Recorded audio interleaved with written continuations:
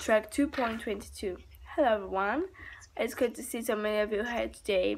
One was called a foreign correspondent, then some reporter from a newspaper. You report some things that happen abroad.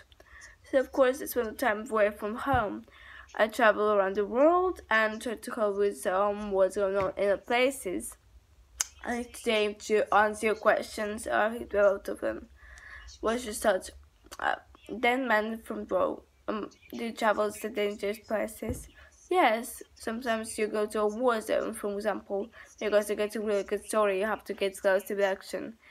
And sometimes the action is a place where there's fighting, and it's dangerous, of course. Both makes more dangerous for the local people who helped me. Travelers, translators, even the people who are interviews for me.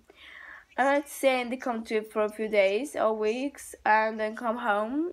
They stay there because that's where they live, and it's not always easy for them.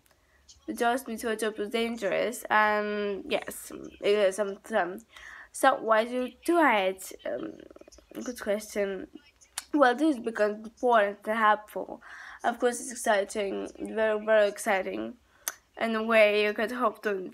And I can't imagine working in an office behind a desk every day. How do you prepare for each story?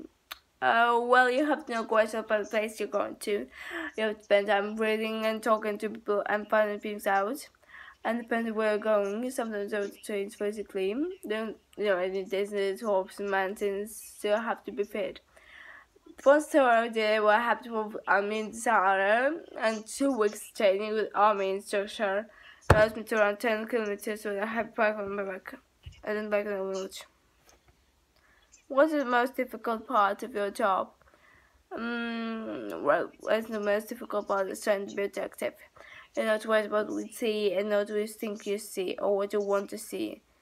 Some people think a report is in a fair representation of the facts. In one country, the good always won, instead of Baltimore newspaper and the government of a country didn't like it and live. And so left, of course. Would you recommend to other people? Oh yes, absolutely.